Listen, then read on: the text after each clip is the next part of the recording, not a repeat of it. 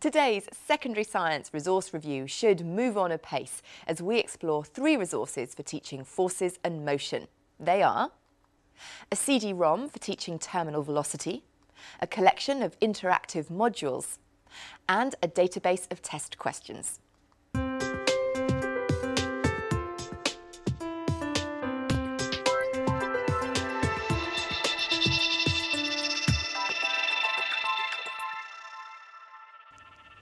Recommending today's resources, we have Dr. Nick Parmar, AST and SLT at Bishop's Stopford C of E School in Enfield, Middlesex. And on the panel today we have Alom Shaha, physics teacher at Camden School for Girls in London, and Tim Tranquada, secondary science consultant for the School Advisory and Improvement Service, Essex LA. And Matthew Tosh, our resource investigator, is visiting schools to find out what teachers and pupils make of our resources. So Nick, let's talk about your first choice of resource for us today. It's a CD-ROM, all about terminal velocity. Tell us about this resource and why you like it. The reason I've chosen this particular resource is the Multimedia Science School resource. It is something which you can't do in the classroom. It's stimulating, it's exciting, gets the kids involved. It is really a simulation program about an individual falling through the air, and you can see how the velocity changes over a period of time. And you can put on a parachute if you so wish, a small parachute or a large parachute, or in fact get the parachute removed in mid-flight. Okay. It's really, really exciting. Pretty dangerous. Thanks, Nick, for that description. Now let's go over to Matthew. He's sped off to St Paul's Catholic College in Burgess Hill in Sussex to see the resource in action.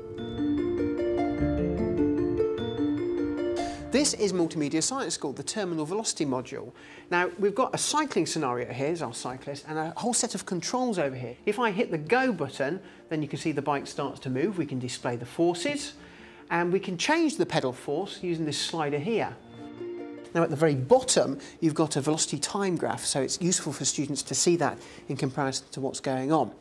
You can change the type of bike, but you can also change the scenario. We've got the cyclist, but we've also got a parachutist. Here's our parachute scenario, again with all the controls, but let's not spoil the surprise. We'll go over now to see Phil Martin and his Year 11 class.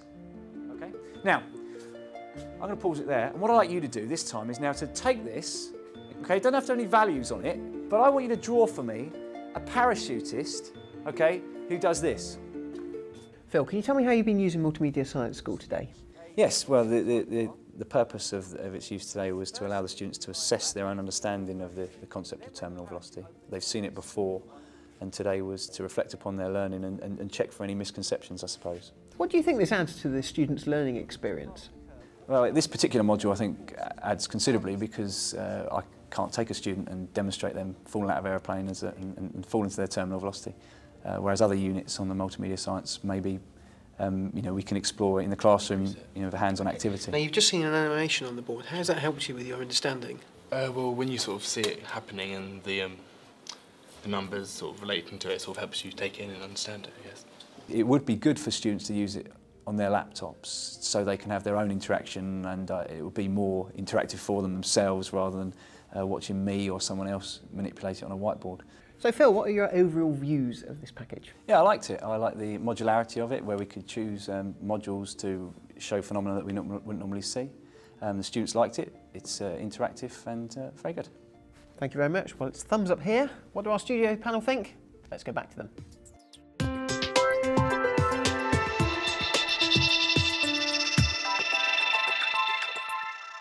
What do you make of the terminal velocity CD-ROM?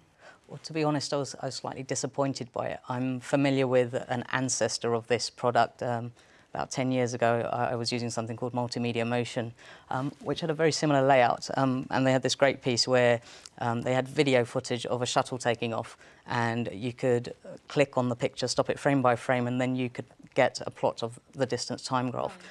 So it was a real image, and you were making the distance time graph yourself, and you were encouraged to do the analysis yourself. This, I think it's actually got some flaws, and the first very serious flaw for me is the use of animation instead of real live action footage. And also the interactivity, I think, could be better. For example, I think you could plot the distance time graph yourself. I can see that it's been well thought out, but 10 years later this product should be a lot better. Nick, what would you say to that? The idea of learning for me is to see things that can't happen. It's nice to have a footage of space shuttles taking off. This is something in the classroom, it's real, it's simulating something that you cannot do. This resource can be used right across the, say, key stages. OK, well, let's bring in Tim. What do you think? Well, I'd like to go back a further stage from animation to real life, as Alan was saying, through video footage, to the children actually doing it for themselves in the classroom. There are ways they can play with simple parachutes just to see for themselves that the parachute will accelerate and then fall at a constant velocity. Once they have experienced it for themselves, I think then is when something like this becomes very powerful. I like the element of control. I like the element of the pupils being able to change the forces and see what happens. I like the graph being plotted whilst the object is in motion.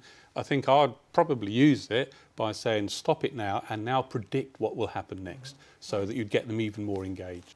OK, thank you all. Well, it's time now to move on to Nick's second choice of resource for us today, which is on the table there. It's Boardworks, Key Stage 3 and GCSE Science.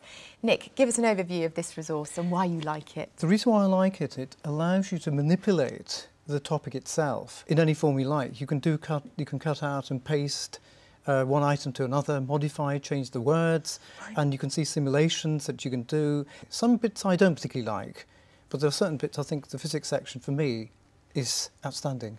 And is this a resource for the teacher to use on their interactive whiteboard, essentially, or can the pupils get their hands on it too? Particularly what I do with use it with is to get children to use it on their laptops, so they can begin to utilise it. And so we're all into the world of independent learning. Right. And this is, I think, it's ideal.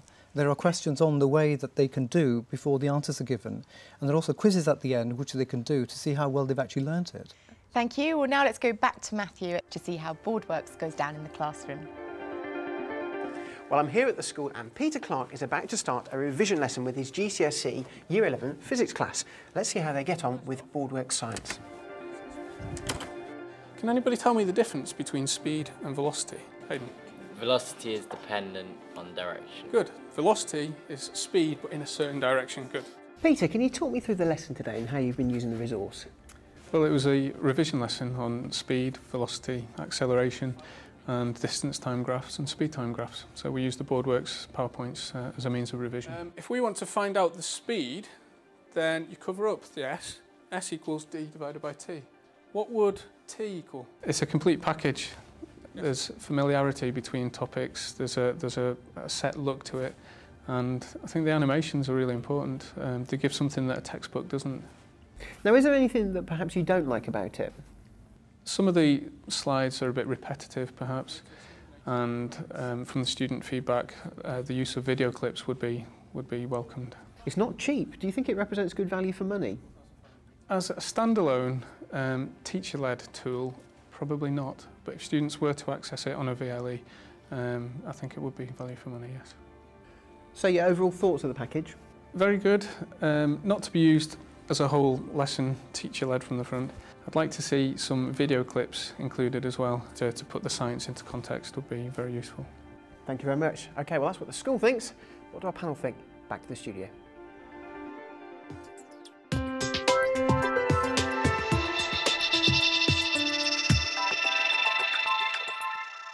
Well, Tim, if you can get over the price of this resource, do you think it's worthwhile?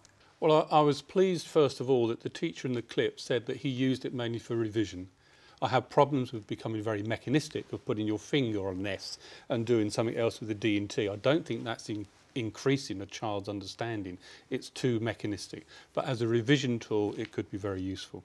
I think that the section on gravity has some built-in very serious misconceptions. For example, a lot of children think once you're in space, which is where the space shuttle is, there is no gravity. That is a very serious misconception, which Boardwork actually continues. I think as the teacher is effective in teaching the topic well, he or she could use that misconception and say what is actually wrong with this particular diagram.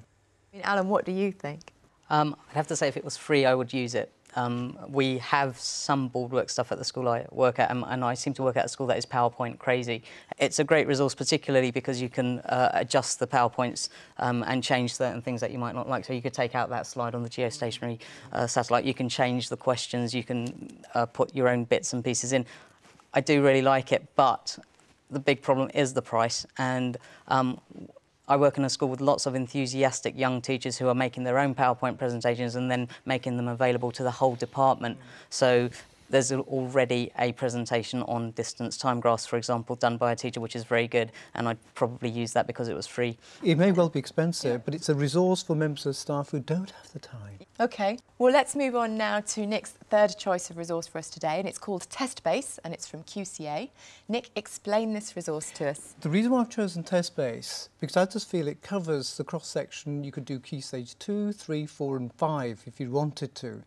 And in terms of what it produces, I can, at the click of a button, select the topic I want, I can select the level I want, and almost go back several years to see what they've actually produced. All the QCA papers that have ever been published by them are on this CD-ROM, right. And I can access any one of them at a flick of a button. I can create a worksheet immediately. I can grade my levels instantaneously. What I also like about it are the examiner comments. What we have here is, you can see on the left how many minutes you should spend on that question, so the pace children can get right, and the marks that are allocated to it. If I sort of click on this particular part, it immediately brings up the answers that they should be writing and what is also acceptable. I think it's a fantastic resource, and I would use it and I recommend it to anyone. OK, well, let's see what the panel think. Alon. It's fantastic. What else can you say about it, really? We already use it. All the points that you made, it saves all that time we used to have to spend physically cutting and pasting stuff together. One feature you didn't mention, which I absolutely love, you can export directly into a Word document. And yes. So something it doesn't do for you, which we always do, we always shrink down so that we don't waste so much paper. And once you've exported it into a Word document, you can do all sorts of things. So that's a fantastic feature. OK, well, Tim, very popular here. Do you agree? I do. I think it's got a tremendous strength, and the strength is in the use of language. If, as you said, Nick, you can get up a level 4 question, then you can reinforce with the students that it's just about labelling, listing, recalling, very low-level skills. If you go to a level 5, it's starting to bring in description. If you go to level 6, it's explanation. If you go to the number of lines available to write an answer, the lines go up as you go up in levels. You're expected to write more. So I think there is tremendous strength there. I think the weakness is, again, how it might be used by weaker teachers. If when you come to so-called revision sessions, it's just endless doing past SATs or national test questions. But I think it has got tremendous strength. I agree with you totally. I think on that part where you said endless questions, I think you could use it as a diagnostic tool as to which particular area of the question the pupils are having great difficulty with, and targeting those at different levels would be more appropriate. Well, thanks very much. That's all we've got time for today. But just to recap, the 3 resources that we've looked at are Multimedia Science School, Terminal Velocity from RM plc, Boardworks, Key Stage 3 and GCSE Science from Boardworks Limited, and TestBase Key Stage 3 Science from QCA. For more information about the resources that we featured today, go to our website. It's teachers.tv/resource review, or if you want to email us, resourcereview@teachers.tv. A very big thank you to our panel, to Nick, to Alom and to Tim. Thank you for joining us. We'll see you next time on Resource Review. Bye-bye.